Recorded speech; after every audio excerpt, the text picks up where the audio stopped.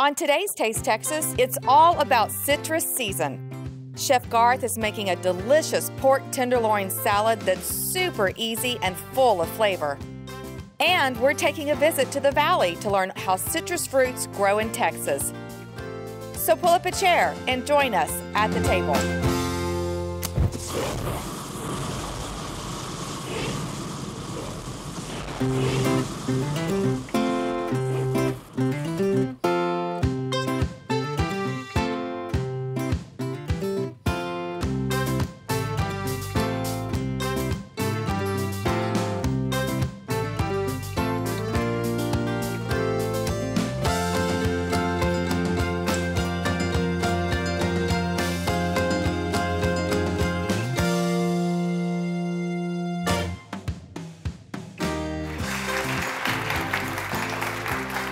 Everybody, welcome to Taste Texas. I'm Amy Kushner. And I'm Garth Blackburn. Welcome to the Sub-Zero Kitchen here in Dallas. We welcome our in-studio audience and those of you that are viewing today as well. We're so glad you're with us. I know we're making something delicious, and I'm not quite sure what it is, but it has to do with citrus because it is citrus season, right? It's citrusy season. Citrusy season. It is. Say that 5 times real fast. And we had such an awesome trip. We went down to South Texas to Yeah. go visit a lot of these citrus farms. It's a great time of year to go eat right off of the trees, and met some awesome people, which you guys will get to see in a little bit. But Yeah. let's get started. All right. I tell you, one thing that goes great with citrus, with fruit, with sweet, just in general, is pork tenderloin. Oh, yeah. So we've got some... I heard the audience. I just heard that little rumble. Ah, warm and fuzzy, pork tenderloin. We've got some pasture-raised pork tenderloin that I want to trim off some of the fat, just unnecessary, but I also want to find that, which is silver skin. Uh-huh. So first we'll peel off a little outer portion. Why is it called silver skin? Because it kind of looks like skin and it's silver in color. I know, probably difficult for them to come up with that title, right? Looks kind of white to me, that's why I asked. So if you look at it, see on the light how it's kind of iridescent. Right, okay. So you're going to lift that up. She's not agreeing.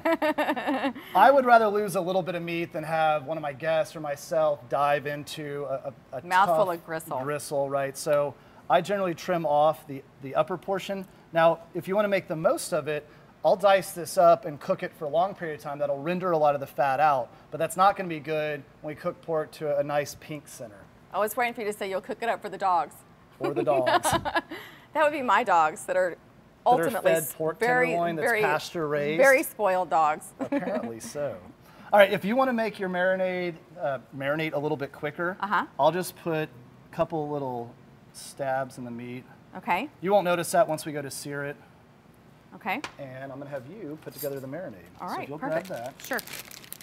Okay, this is some Texas balsamic vinegar. We're going to use equal parts balsamic, soy sauce, and what's this here sauce?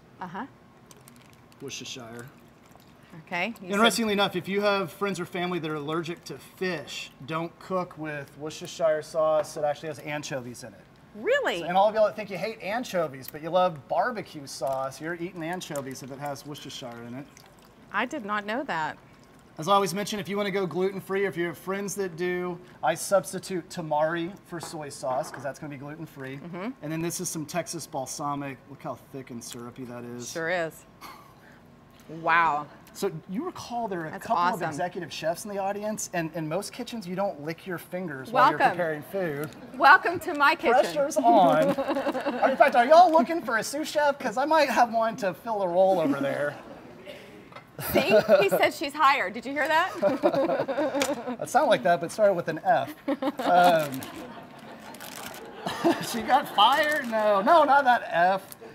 Anyhow, we're going to zip that up for a good reason.